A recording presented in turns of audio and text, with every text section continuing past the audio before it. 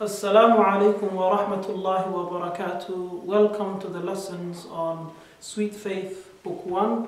Inshallah, today we'll be covering, we're still in chapter 2 and we're covering lesson 8.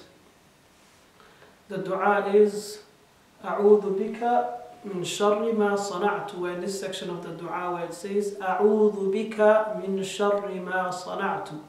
And I seek refuge in you from the evil I have done. So we will explain this dua inshallah more in detail in this section of the dua. أعوذ بك من شر ما صنعت.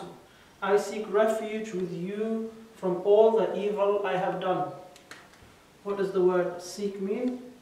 Seek means when you want something. I seek, and you really desire and you really want something, and you want, here we say you want Allah's protection.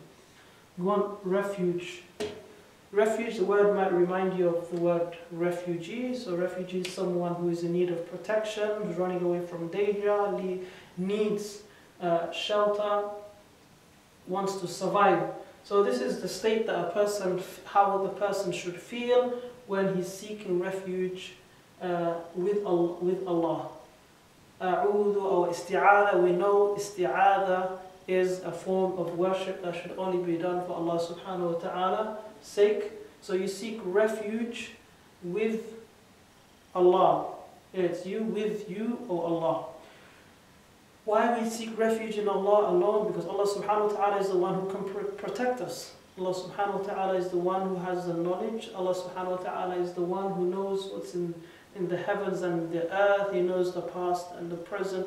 He knows what is apparent to us. Alimul ghayb wa shahada. He knows what is hidden from us and what is apparent to us. So we seek refuge. And I wonder what the danger that we are seeking refuge from is. And it's no other than from the evil that we have done, the sins that we have committed. And the word evil is used here because the sins that we commit in the sight of Allah subhanahu wa ta'ala, they are evil and they are corruption. And by doing that we destroy ourselves, we destroy our health, we destroy our families. So when a person is committing sins, then he's number one oppressing himself, then he's oppressing others. So this danger of the sins that a person commits is it has a very serious outcome, which could mean that the person will be imprisoned in hellfire for many years. So this is the consequence of the evil that we commit. So we should always ask Allah subhanahu wa ta'ala to protect us. And the evil that people commit, there's many sins that people commit today. They're fornicating, they're eating haram, they're cheating, they're lying, they're living their lives by destroying themselves and taking away the happiness from themselves. And we know that shaitan is their role model, because shaitan destroyed himself first, and then he made a goal to destroy and take as many people as he can to hellfire. Allah subhanahu wa ta'ala gives us a clip of an image of what will happen on the Day of Judgment, when shaitan will say, وَقَالَ الشَّيْطَانُ لَمَّا قُضِيَ الْأَمْرُ إِنَّ اللَّهَ وَعَدَكُمْ وَعَدَ الْحَقِّ وَوَعَدْتُكُمْ فَأَخْلَفْتُكُمْ وَمَا كَانَ لِي عَلَيْكُمْ مِنْ سُلْطَانٍ إِلَّا أَنْ دَعَوْتُكُمْ فَاسْتَجَبْتُمْ لِي فَلَا تَلُومُوا لِي وَلُومُوا أَنفُسَكُمْ مَا أَنَا بِمُصْرِخِكُمْ وَمَا أَنْتُمْ بِمُصْرِخِي إِنِّي كَفَرْتُ بِمَا أَشْرَكْتُمُونِ مِنْ قَبْلِ إِنَّ الظَّالِمِينَ لَهُمْ عَذَابٌ أَلِيمٌ. You know that on the Day of Judgment, shaitan would say, when everything is concluded, the matter has been settled, he would say, Allah subhanahu wa ta'ala promised you a true promise, and I promised you, but I betrayed you. I had no authority over you. All I did was invite you, and you responded and you accepted my invitation. Today you cannot avail me, and I cannot avail you. You cannot aid me, and I cannot aid you. I disassociate myself with the shirk that you have committed with me. And today there is severe punishment for the oppressors.